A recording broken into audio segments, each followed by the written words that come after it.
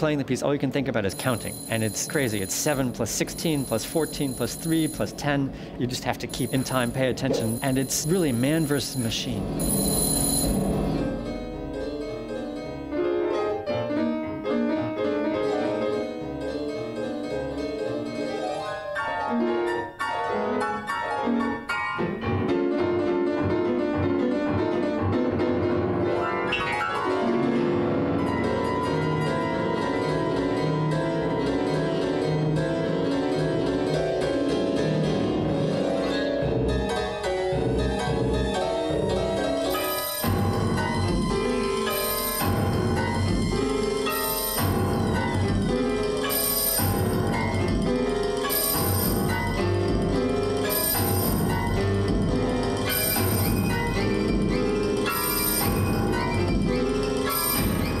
Antheil is a wonderful composer, and he was particularly into this question of the future of technology.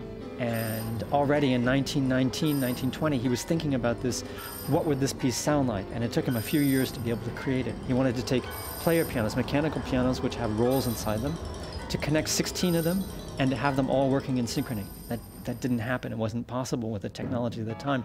So what we're doing now is a recreation of what he probably imagined. First of all, is I'm playing the piano, and in addition to that, there are a set of loudspeakers behind and underneath the piano. And these loudspeakers are each projecting additional sounds, so that I'm just one part of the sort of tapestry of sound.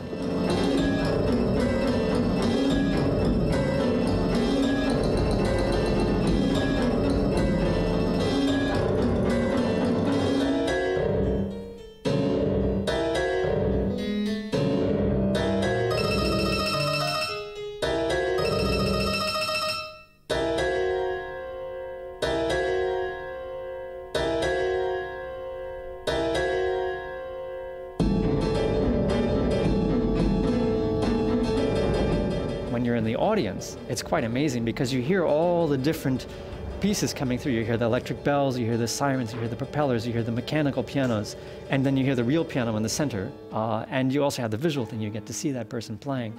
And it's the endless question of the 20th century, which is more important, the machine or the creativity, the machine or the art? And Antheil, I think, synthesizes these in this piece to make an incredible whole.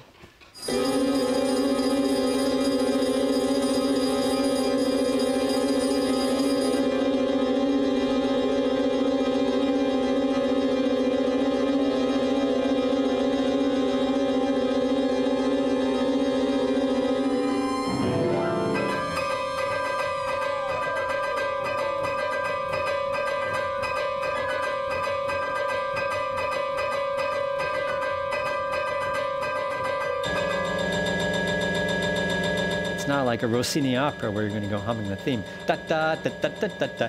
But what you do take home from this is this incredible onslaught of the machinery, and also this vision that people had at the time.